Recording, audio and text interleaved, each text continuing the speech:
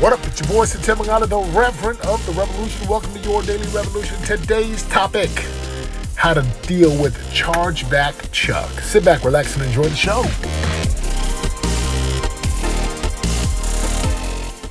It's a beautiful sunny day here in Southern California. Blue skies, a little bit chilly, and I'm sitting in my vehicle to do this podcast. So for those of you who think, oh my gosh, I need a studio and I need a mic, and I'm sitting here speaking into my telephone.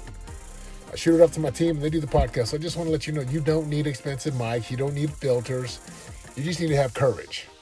So today's topic is how to deal with the chargeback Chuck. I had an incident that happened to me in the last 2 weeks.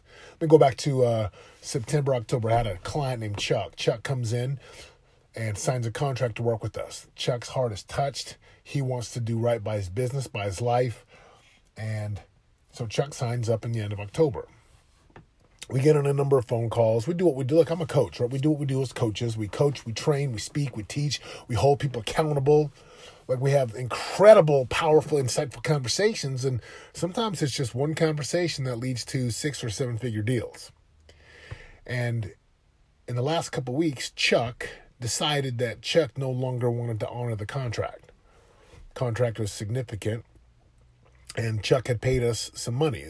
The amount was about $10,000, and it was challenging because when I first started to see the chargebacks come through, a chargeback is where they just don't tell their credit card company, these guys didn't fulfill. And that hurts me. It hurt more than the money. It really hurt because I take so much pride in the work that we do. I take so much pride in my name, my reputation, what we do as an organization, as a coaching firm. So I reached out to Chuck and I'm like, hey, let's have a conversation. Let's get on the phone. And Chuck wouldn't speak with me.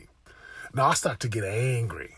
And then I Chuck, are you open? And then I give Chuck some words of coaching just to help Chuck see something. Well, this isn't about Chuck. This is about who? This is about Satema.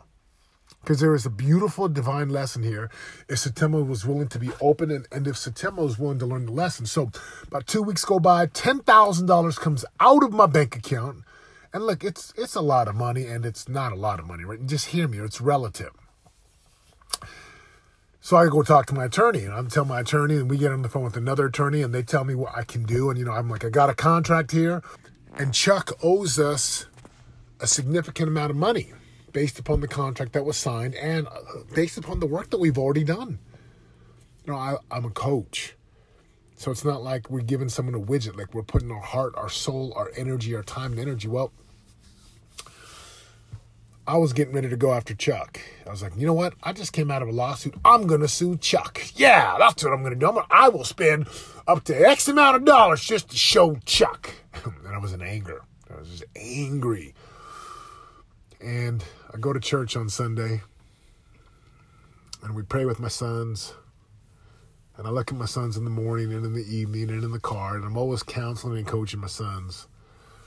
And I feel like God was whispering to me saying, Satema, son, no, you let this go. And so a few days ago, I shot Chuck a message, and I said, Chuck, keep the money. It's yours. God bless you. Best in all your endeavors. I have zero hard feelings. Take care. And that's the truth. See, in the beginning, I was angry.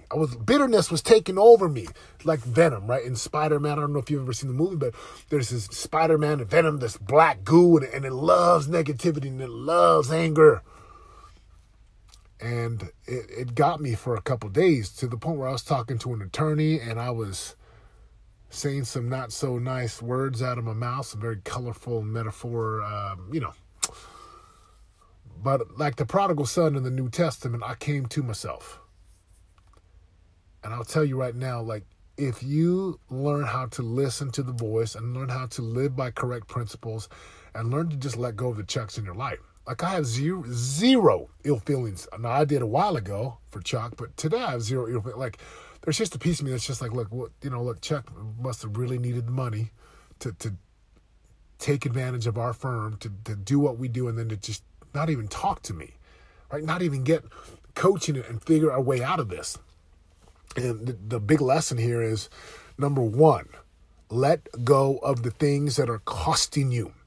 Sure, could I have hired my attorney? Could we have gone after Chuck? Absolutely. Did we have a right to? Yeah, we had a contract. But I would have been wrong because it would have cost me. It cost me emotionally. It cost me energetically. And that would have affected my ability to lead with vision, with power, as a husband, as a father, as a business owner, as the CEO of my company. So number one, let go. Like, where in your life today are you still holding on to Chuck because, well, I'm right. And look, I was right with Chuck. But where are you still holding on to this in your life today? You got to let go, right? Like, there's a movie called Frozen. Let it go. You got to let that go. Let it go. So I let it go. And the immediate peace that I felt was just incredible. Now, I put this on my Facebook page, and it's incredible, right? For me, it's about impacting. It's about teaching. It's about making a difference for people and using my life's experiences as just lessons that can be learned. And a good friend of mine, Brother Dan, said this. He said, life is what we build ourselves to be. Look, it's powerful. I get to learn from other perspectives. Principle number 2 is perspective creates possibilities.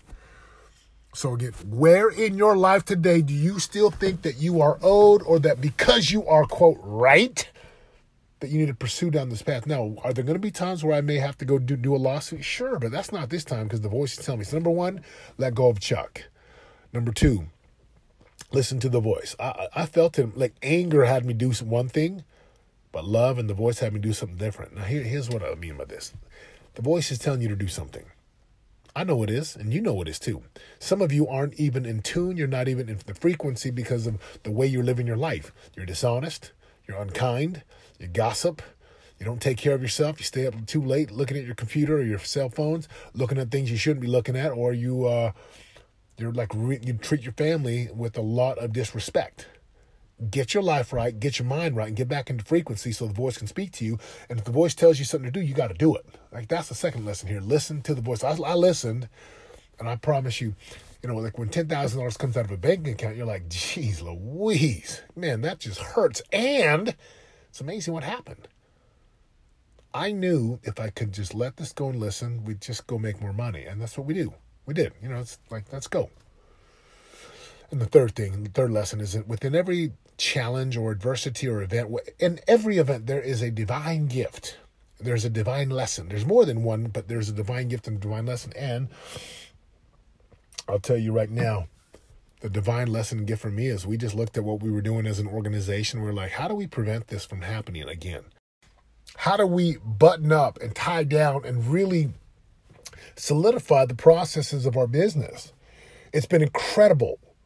So instead of getting mad, instead of getting bitter, instead of letting anger consume me and slow down my production, my ability to learn and to grow and to impact other people and to lead my company and to lead my clients and to lead my family, instead of letting anger and jealousy and bitterness and entitlement get in the way, I just let it go.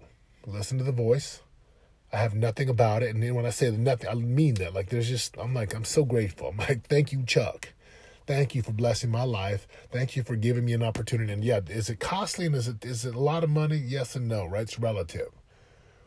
And we're going to be better as an organization because of what Chuck did.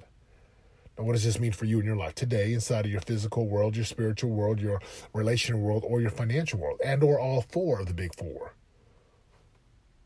What can you do to look at what's going on and learn from it?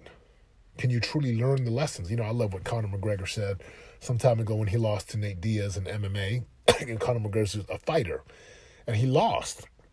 And I just love the way he responded. He's like, I don't lose, I just learn. And it really only is losing if you don't get back up and you don't learn. So thank you, Chuck. If you got a Chuck in your life, go handle it. All right, go move on. Go listen to the voice. Let it go. Stop being angry. Stop being bitter. Don't get bitter. Just get better. Get stronger. Because this is a long game of eternal expansion, value creation. This is a long game of prosperity for those who choose to live in this prosperity revolution. I love you. I'm out. For more info on joining the revolution and living your greatest life of prosperity today, go to www.yourdailyrevolution.com and join us in waking up, turning your brain on, and prospering today.